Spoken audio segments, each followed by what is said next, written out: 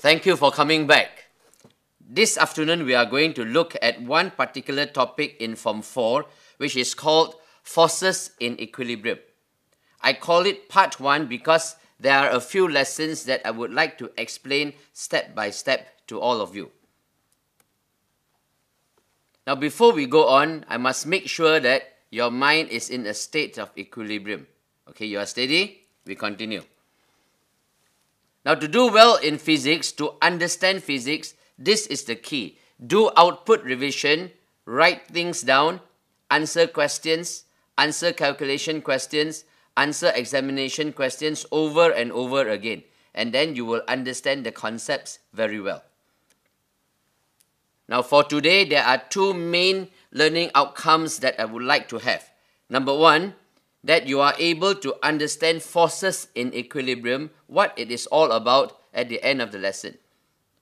As well as being able to sketch a triangle of forces in equilibrium. Alright, so you will be able to do that by the end of the lesson. Okay, let's take a look at question number 10 in front of us.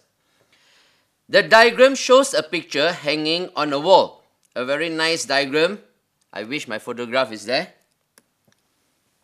Which vector diagram represents the forces T1, T2 and W that act on the picture? Now basically this whole question has to do with forces in equilibrium.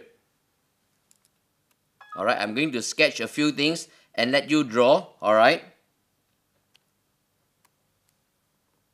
I'm going to let you see a few other important pictures here.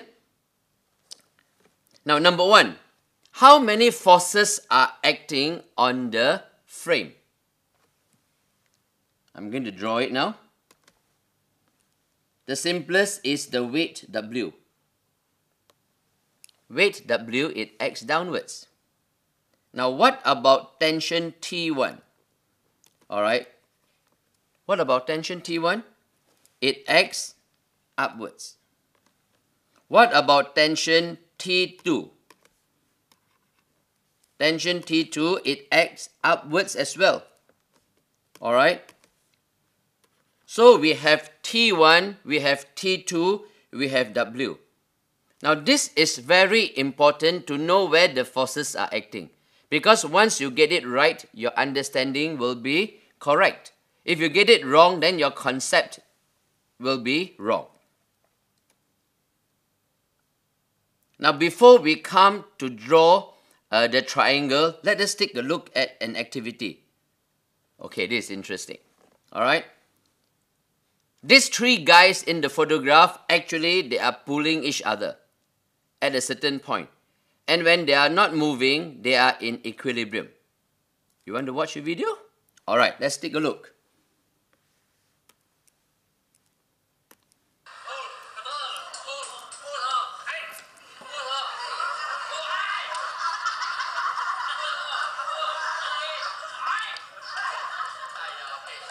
Alright, now as you look at this short video clip, what happened was the three of us are pulling each other with a force, and when at the point that we are not moving, we were in equilibrium.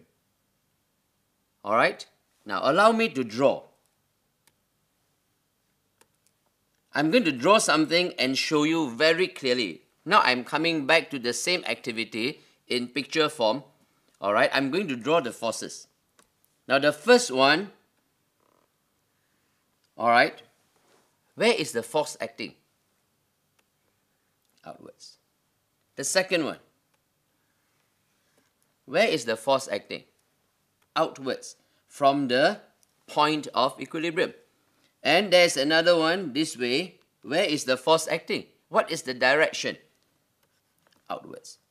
So as you can see, there are three forces that are acting outwards from a point. You could be asking me, teacher, why are you telling me all this? Let's get back to the picture. Good. Let's get back to the frame. What I've been trying to explain is this. If there is a point of equilibrium, take a look at W. Where is it acting? Downwards. What about T1? Where is it acting? Upwards. And what about T2? Where is it acting? The other direction. Alright. Now this diagram that I have just drawn for you is very important. This will help us get our answer. Alright, let me show you how. I'm doing this one. It will make you all jealous of me. Okay, never mind. Just go and buy your computer. Alright? Let me show you. I'll put it here. Alright. I want to put it here so that I can draw it and you can see it. Alright. So these are the three forces that I have adapted from the original diagram. Okay, let us do one by one. You need to follow one particular rule as you draw a triangle of forces in equilibrium. What is it? Always draw the diagram where the forces are in a cycle. Let me repeat. The forces must be in a cycle. It does not matter whether it is clockwise direction or anti-clockwise direction. The forces must be drawn in a cyclic manner. It must be in a cycle. Alright, that is the main emphasis. Got it? Okay, good. Let's draw it now. I will choose another color, purple. Okay. So let me see. Let's start with W. Now, in fact, you can start with W, T1 or T2. It does not matter which one you start with. Alright? Let us start with W. So W, it goes down. I mark it W.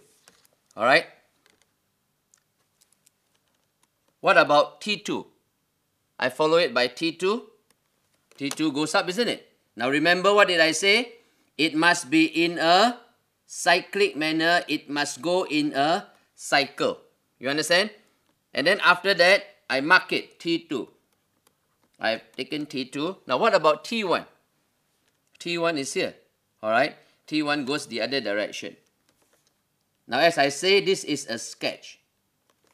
Alright? This is a sketch. This is T1. Alright? So the diagram that I have just drawn down here, let me highlight it.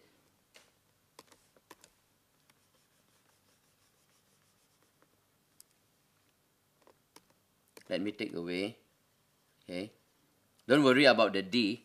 Alright, that's not the answer, but we will take a look at the diagram that I have drawn. Okay. W down, then I have T2 going up, T1 going up. Alright. Now, let us take a look at the answer A.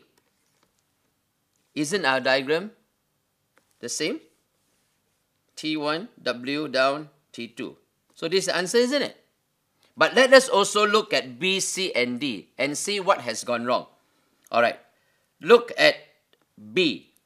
W goes down. Is it correct? Yes. Look at T2. It goes down. So it's wrong. What about T1?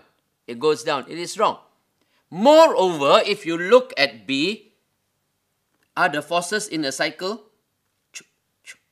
It comes down. It's not even in a cycle. So if you look at all the answers where the forces are not in a cycle, straight away it is wrong. So this is wrong. Okay. Let me use another color. Alright. So this is wrong. Now take a look at C. W goes down. T2 goes up. What about T1? It is not in a cycle. So this is wrong. Look at answer D. T1 goes up. And then W goes up. It is not even in a cycle. And this is wrong. So it's so simple. If you look at the triangles in the answers, the one that is correct, it must have all the forces in the correct direction. Number 2, the forces must go in a cycle. And A, B, C, D, the 4 answers, if you just remember the point that I'm trying to make, the 3 forces must be in a cycle or cyclic manner. There is only one answer, and that is A. And I can see you all smiling. Okay, you find that it's so simple. Alright? So, to summarize it,